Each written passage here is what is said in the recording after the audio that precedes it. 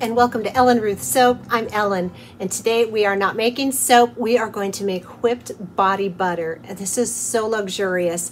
I am just really into winter skin self-care. Give yourself a treat. I just think this recipe is divine. I will share the full recipe in the description box below. This is a triple butter whipped body butter. We're going to use mango, shea, and cocoa butters in here along with some luxury oils. It's a very simple recipe. It's a non-greasy feel. And I'll show you a trick to making a non-greasy body butter. It absorbs quickly into your skin. And if you watch the sugar scrub recipe, if you get out of a nice hot shower and you've polished up your skin, if you top it off with a body butter, oh my word, you're going to feel so indulged.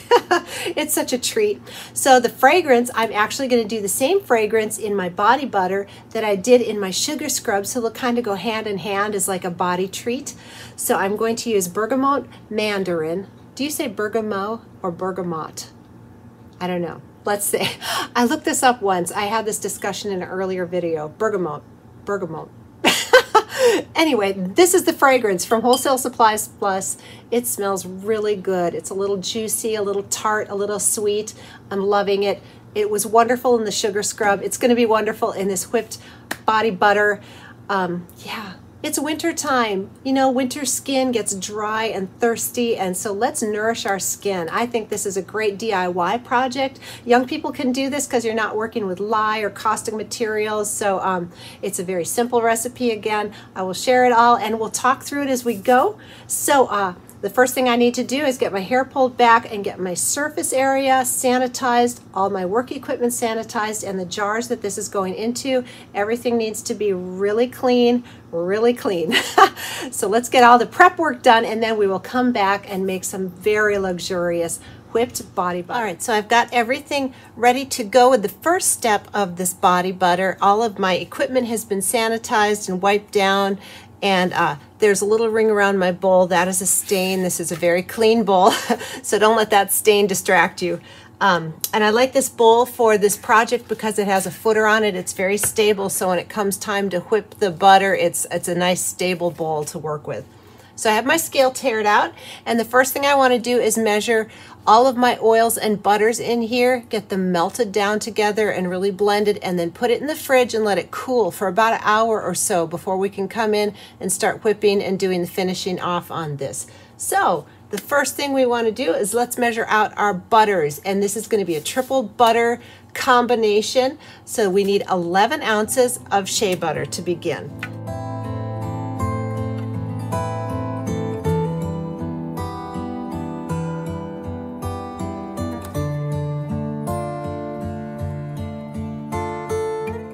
All right, we've got 11 ounces of shea butter, and now I need 7 ounces of mango butter.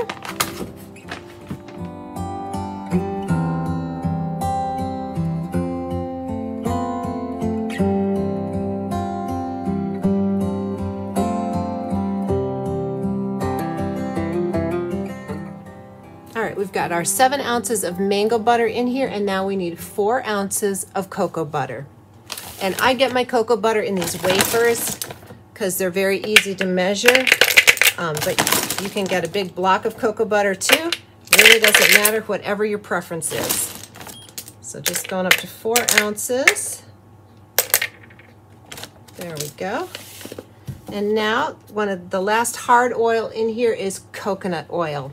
And today I'm using this organic coconut oil I got from Costco. It was a really good price, and it's a really nice cold pressed coconut oil. I need 11 ounces of coconut oil in here.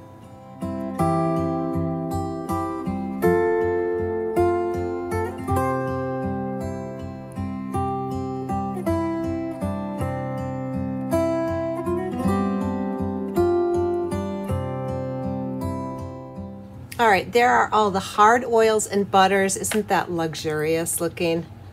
Love it. Okay, so got that tared out, and now I'm going to add my liquid oils, and I need 11 ounces of liquid oil, and this is where you can get creative too. Today I'm using jojoba oil and grapeseed oil because I really like the feel of that. They're a lightweight oil because the butters in here are so heavy and dense, and this is a non-greasy recipe. So I feel like these really help aid in lightening up, and they have great skin benefits. Jojoba oil and grapeseed oil are very good for your skin. So those are the oils I'm choosing. You could do anything from a nice olive oil to walnut oil, sunflower oil, whatever liquid oil you like. These are the ones I'm choosing. 11 ounces is what I need. So I'm just going to split it up between these two.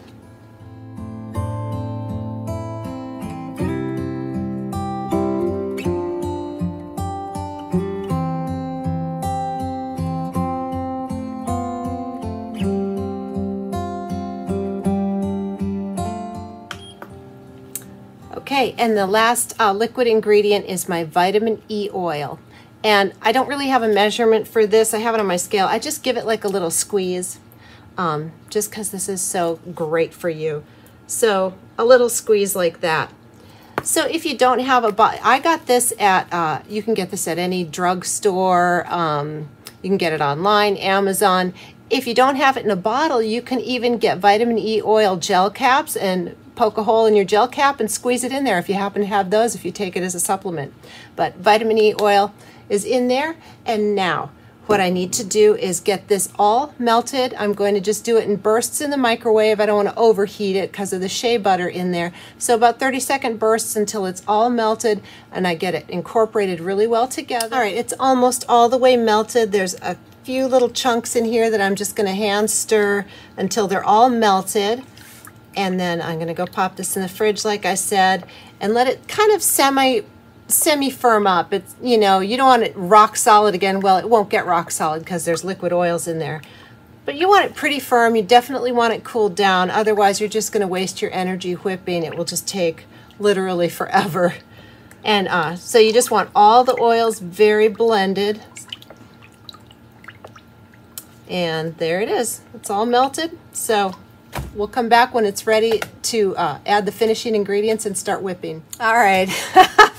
Funny story. 1 hour in the fridge was not even near enough, so I popped it up in the freezer, checked it after a couple hours. It still wasn't enough, and then I got busy, and so this is very, very solid, and that's actually okay. So I kind of overdid it. It doesn't need to be all solidified like this, but that's all right. We're not going to be daunted by that. We're going to go ahead and try and whip it, and if it needs to warm up a little at room temperature, that's fine. But it took way more than 1 hour in the refrigerator to even get close because it was so warm from melting. So, FYI, let's just even see if this will even start to whip. And I just have my little handy dandy KitchenAid hand mixer. I do not have a KitchenAid in my soap studio yet. It's on my wish list. Someday I hope to get one, but right now I do hand mixers. So you know what? That's how we roll. So it is going to work. I just have to knock the sides down here. A little bit of muscle. Get the sides in, and it's actually good if it's harder like this because then you don't have to stop and pause and put it back in the fridge, which sometimes if you start whipping and it's too early, the friction of the spinning will heat it up again, and that's totally fine. You just throw it back in the fridge, but now it's so cold, I'm not going to have to worry about that at all. Isn't that nice? We're going to go with the positive here. So we're just going to start getting this loose and see what we can do here. After I get everything whipping, and I know that I have all the stuff off the sides, then we will add our next ingredients.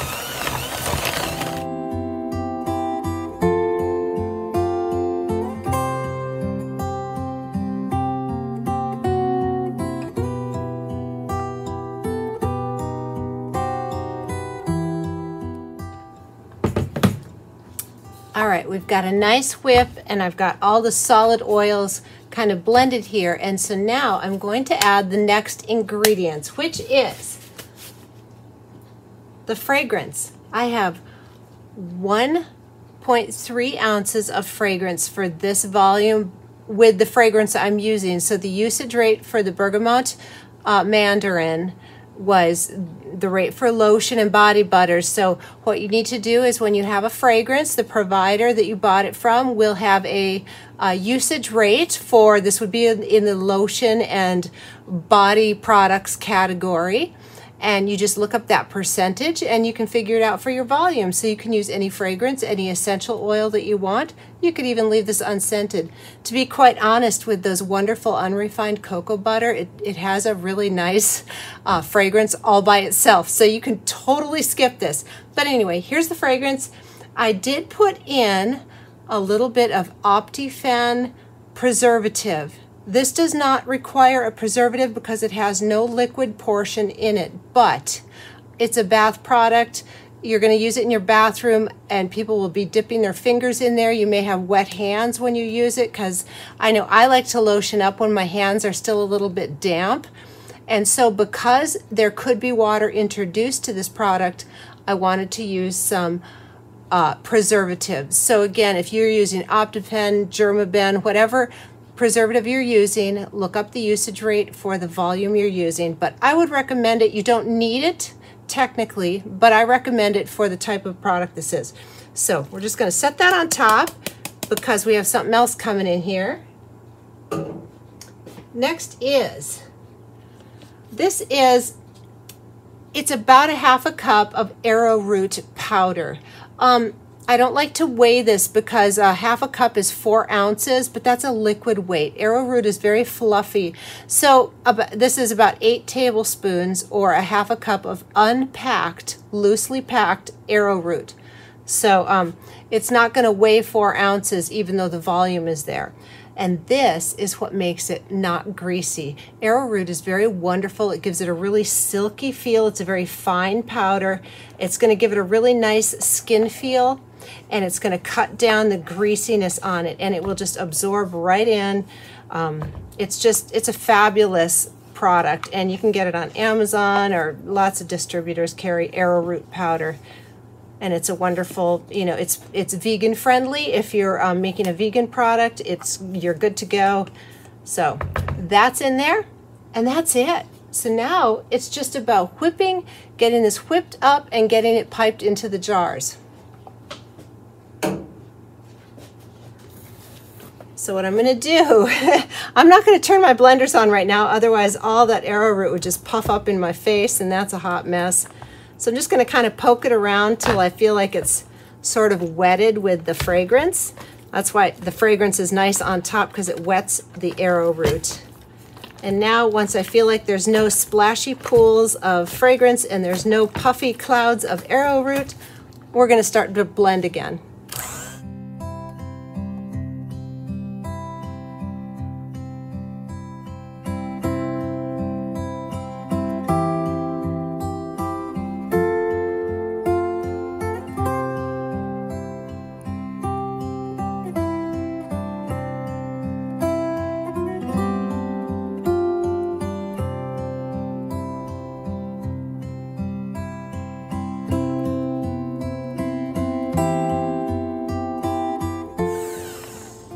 There we go. Look at those beautiful peaks. Now, what you can keep whipping this and incorporating more air, and it will get fluffier and fluffier. I like to keep it a little bit on the denser side because as you ship this, it's going to settle anyway, and I want people to get more product. You can fluff it up more, but that's just more air, and I want you to get more body butter. That's what I'm thinking. So here it is. Look at those gorgeous peaks. This is so luscious. Here is my piping bag. I just have a little swirly tip. The bits in there are, I've been holding the spatula in here, so that's just body butter in there. Everything's all clean. I've got my jars here off to the side and my little sealing lids to go on them. So let's get this in the piping bag and get it down in those jars.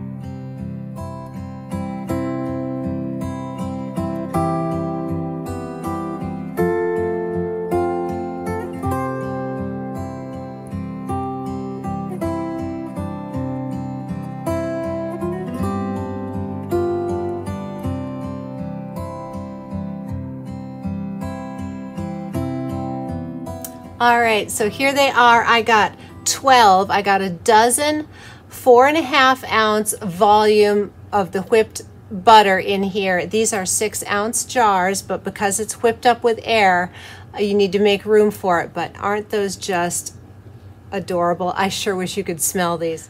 So I got 12 4.5 ounce jars of wonderful body butter here. And so now I'm going to tap these all down, kind of lose some of the fluff in there because I want to get the lids on and get these sealed up, and then I will sanitize the outside of the bar. Sorry, not bars, the outside of the jars so that the labels will adhere. All right, and I've got a clean paper towel. I'm just going to run around the threads here so that when I close the lid down, it's all going to be good. The piping bag really helps to keep the outside of the jars clean. The sugar scrump video that I did, if you watched that, it's a very messy procedure, and I actually may visit trying a piping bag just because it makes cleaning up so much easier if you can pipe it down in there and not get any sloopies on the outside. It really helps when it comes time to label to not have adherence issues and all of that. But these are such a wonderful, oh my goodness, I just wish y'all could be here with me. All right, so my jars come with little sealing lids. Most jars that you buy can come with a little foam sealing lid. I put it in the lid, and when you screw this down tight, it will actually make a seal on the container. So I'm going to seal this down nice and tight. And there it is. I will use rubbing alcohol to really clean out the outside here so that the labels will stick. I have shrink bands that will go down on the threads here so that when you get the product, it is absolutely, you know, it's yours. It hasn't been touched. Very sanitary, but so wonderful.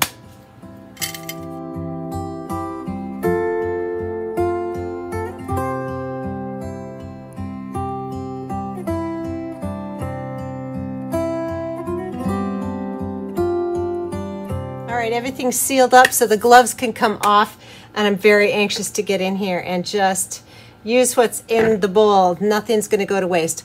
So let me just give you a sample here. Oh my word, it absorbs so quickly. It's just coming into winter, let me tell you. And look, it soaks in. It's not leaving that totally greasy shine on your skin. It soaks in so beautifully. This is wonderful on my cuticles too. I get my nails done at the salon, but my cuticles get ravaged, and I love this as a cuticle cream. It's great on anywhere you have dry skin.